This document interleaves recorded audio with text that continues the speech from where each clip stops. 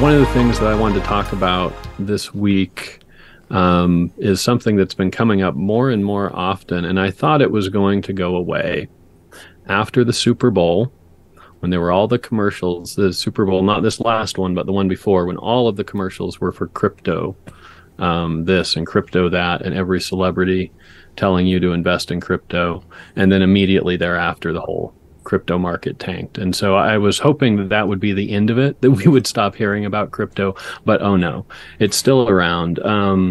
And the particular form in which I find it kind of troubling or problematic for, our arena, sphere that we work in with cooperatives is something called distributed autonomous organizations, or DAOs, DAOs for short. And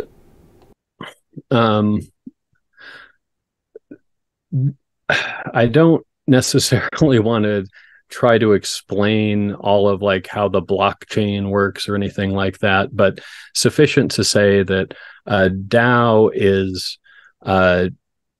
organization, or is what a DAO is a contract that exists on the blockchain and that automatically executes, and so that you can make agreements between multiple people, and conceivably set up like voting systems using these contracts so that you can have some kind of semblance of a democratic organization, quote unquote, on the chain. These are problematic, and we do have co-op people who are quite into them and promoting them and trying to use them for different things. I'm not a fan for a number of reasons. There's the obvious environmental issues that come along with all things cryptocurrency, which all DAOs are of necessity. So there's those, but a specific problem that arises with DAOs when trying to do anything resembling a co-op through them is that they are code.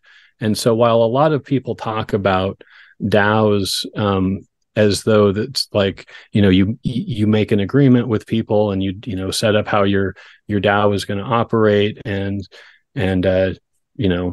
you have conversations in English, you make decisions, and and sign a contract. Well, the problem is that the actual contracts look a little something like this, and I will have to share my screen here. Here we go.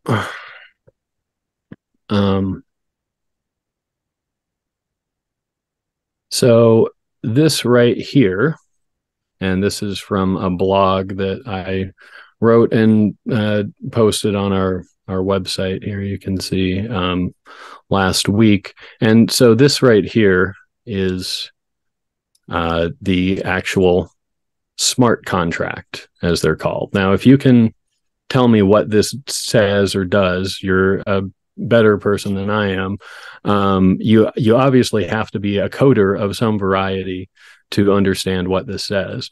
Now, this should be obvious why this is a problem for doing a co-op using this, quote unquote, this technology.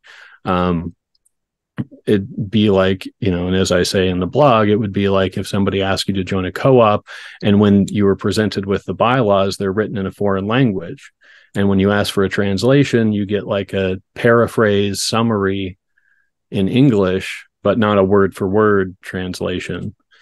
And when you sign the actual document, it's in a language that, you don't speak. Like, is that something that you would sign up for? And I don't think it's something that most people would be comfortable with for obvious reasons. You have to take the word of whoever can read the thing to tell you what's in it. And of course, this is on the internet. So I don't know if you're aware, but people have been known to lie on the internet from time to time. This is this is a real problem. And it's not just a theoretical problem. A lot of these DAOs have turned into what they call rug pulls or something. There was some line of code in there that, somebody was either able to exploit or that was put in there purposefully that allowed, all the money that everybody had put into their joint fund that they were going to decide how to spend, got siphoned away, a bunch of it, because it's a piece of code that works automatically. And so, like anything, if somebody, knows how to make it do something that they want it to do, they can make that happen. So this is a real problem for DAOs, and I suppose that maybe for people who are savvy and can read this language and can for themselves like see what they're getting into, that conceivably it could be something that would be all right. But I really don't think it's a good idea for anybody really to be pushing these things for just normal people like all of us here, and probably most people who watch this, that have no idea what this means and are not going to be able to verify for themselves what's in it. So I'll stop rambling now. If anybody wants to chime in, or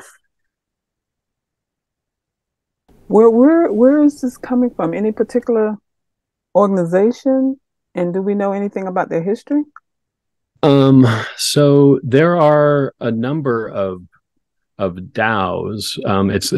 They're basically, it's an organizational structure that arose on the Ethereum blockchain. So of course, blockchain was, the original blockchain for Bitcoin was basically just for, buying digital tokens for real dollars for actual money, and then exchanging those tokens with other people, hoping that the price would go up, and then you sell them for dollars later. Well, so Ethereum is another one of those doing the same kind of things, but then also allows you to write little like programs in the blockchain, that because the whole idea with all this cryptocurrency stuff is that it's all the data or whatever is stored in like lots of different places, a distributed ledger as they call it. So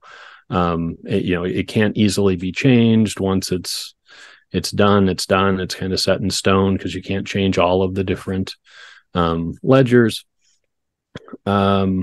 So people, once that became available, that you could make little programs on the blockchain, people started using it, that ability to do different things.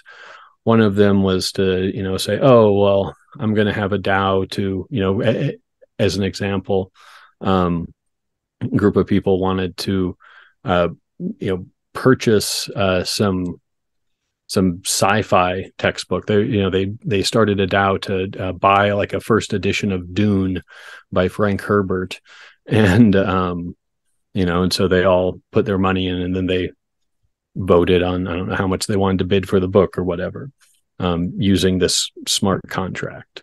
And so people in technology and who are working in technology already, or have been following crypto and who are also interested in co-ops, kind of sort of like, oh, maybe we can do some co-op stuff with it. There's actually, I don't remember their name offhand, or I don't remember it exactly, and I don't really want to give them publicity, but there are some actual DAOs who call themselves co-ops. It seems questionable to me. I don't know,